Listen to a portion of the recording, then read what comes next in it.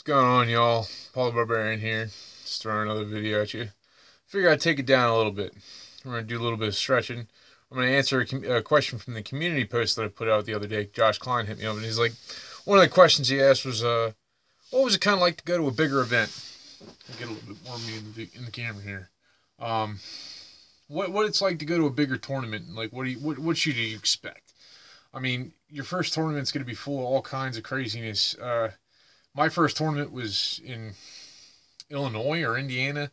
Went all the way out there, Route 66 Hotel, hanging out and banging it out with a bunch of dudes, going to nationals.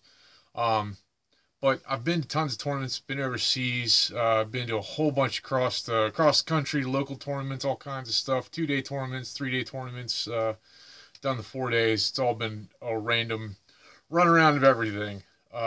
So, Josh, I'm going to figure I'll give you a little bit of an insight. So, I'm also going to do some stretching. Stretching is very important. You need to do that every day. The longer you are flexible and able to keep your joints moving, the longer you're going to live. There's no real question about that. You want to stay limber. You want to be able to do the things you need to do and not have to worry about cramps and all that stuff. So, beginning of the day, end of the day, do a short little stretching session. It helps out a lot. Tell you what. So, talking about tournaments and stuff like that, first you got to do all the organization. You got to figure out hotel rooms. You got to figure out all kinds of different how you're getting there, where you're going, how you're getting from the airport to the hotel, what hotel you're going into, if you're going to be meeting up with all your team or anything else like that. One of the things you really have to make sure that you're all on the same page. At least everybody's getting there. Everybody's getting their gear there. You always have to deal with the problems of like gear getting lost on an airplane or something weird like that. It can happen. It's okay. We've actually gotten all of our armor back, I figure, going through all the tournaments that we've gone and done. So you usually find one guy in your team that generally has most of the details put together. I mean, you're going to go out there on your own pocket, so you got to figure out that kind of thing. But that you try to do things as a team makes it a little bit more organized, makes it a little bit easier on you. Details can be figured out en masse with a lot of people looking at it, so everybody gets one idea and you go from there. So you get into the state, you get in there, you have all your gear with you, you have everything figured out to get there. So you get to the hotel. Usually there's a bunch of people hanging out. Most of the guys are around you. Hopefully it's not everybody's first tournament on your team. But most of those guys will know somebody there. Like somebody will be hanging out in the lobby, be talking and everything else like that. It's general camaraderie kind of stuff. Nobody's really at each other's throats about anything. It's all about going out and doing the sport and having fun, meeting everybody. So you hang out a little bit that Friday night that you get there, and basically you can hang out for as long as you want. You should go to hell to sleep though. Seriously, get as much rest as you can. You're going to be hydrating from start to finish of this. You should be hydrating a day beforehand, 2 days beforehand, the whole week. You have to like saturate your body so you don't really need to go and drink while you're in the middle of the tournament because that'll make your gut all twist up and everything else like that. You don't want to be drinking a lot while you're fighting. You want to be pre-hydrated, pre-saturated. I've always found that to be a better situation for me. It's all kind of up to you. You're an athlete. Make your own decisions. You're an adult. So, go to hell to bed. Saturday morning, wake up, get yourself all put together, eat something. You're not going to be fighting for a good while. Most tournaments, you have a good amount of lead time in the beginning of the day on Saturday. We're leading into the tournament until you actually have to put on armor and fight. Unless they're like running 9 o'clock, be there, be done. Like we're fighting at 9 o'clock, eat something before you leave the hotel. It's very important. You're going to need that fuel to get through the day.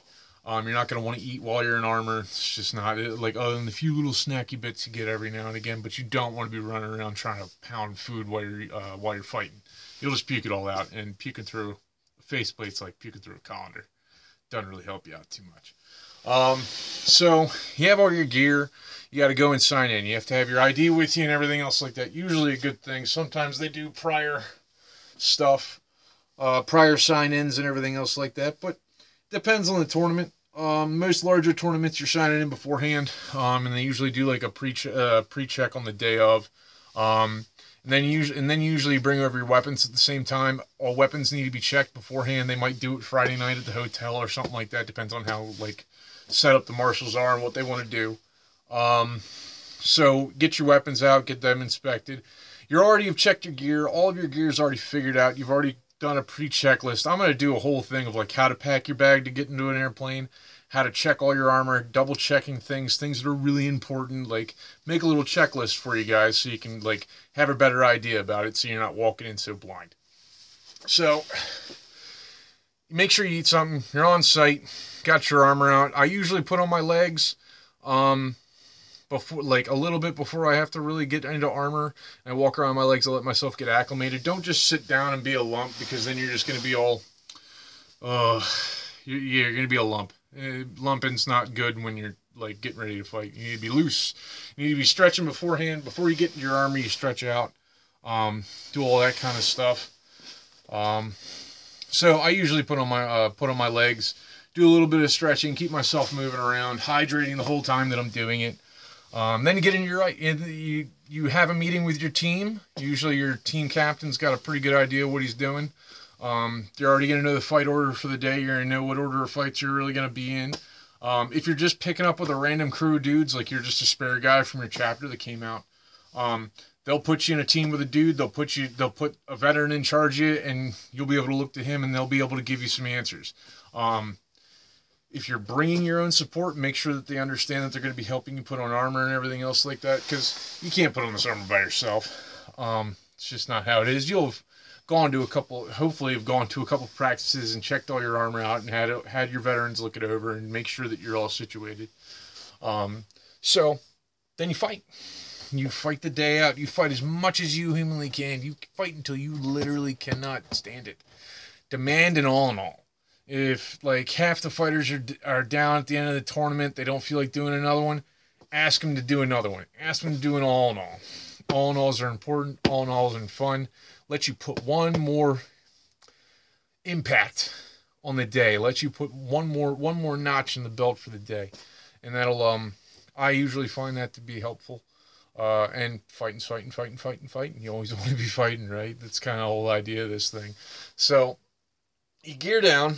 One thing of importance: bring a spare pair of clothing. Bring an extra pair of pants and an extra t-shirt. Socks, not so much. I don't sweat through my socks so much. But bring an extra set of clothes. You're going to want it. You're going to be cold. You're going to be sweaty. You're going to be annoyed. It's usually like you'll be comfier going back to the hotel or B&B or wherever the hell you're staying.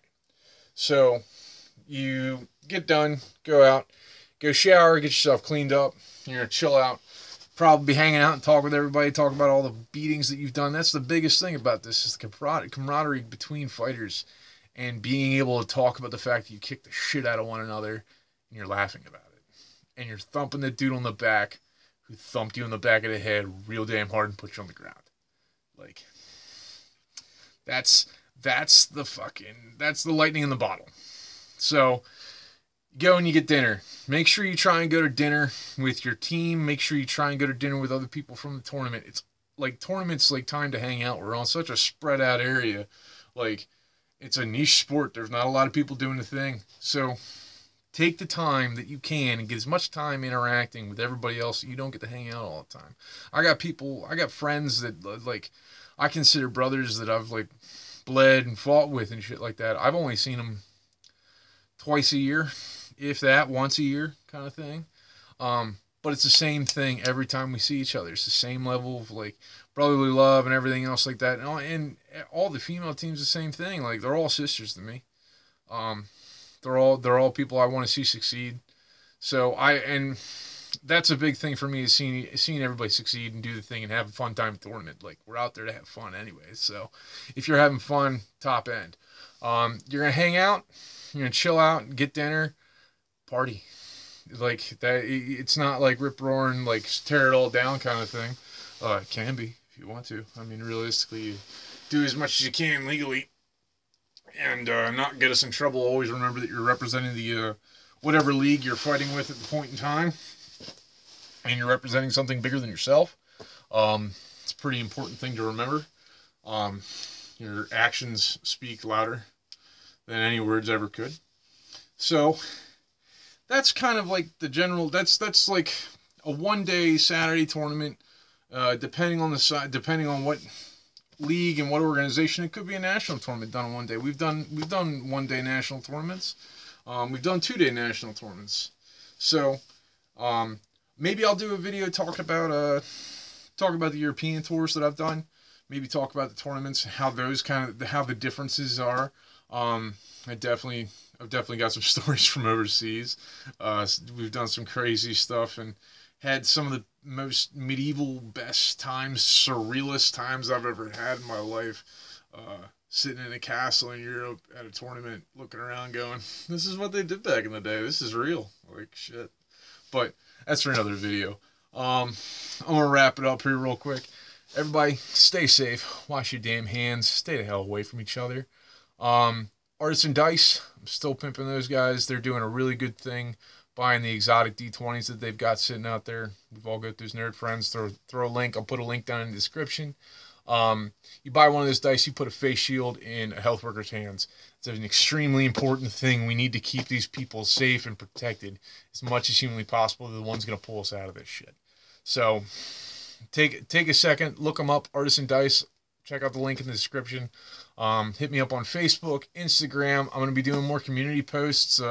Leave a comment, subscribe, like it. Do all the things, man. I'm just here to give you as much information as I humanly can. You guys keep the questions coming. You guys got some random things you want to know? Let me know.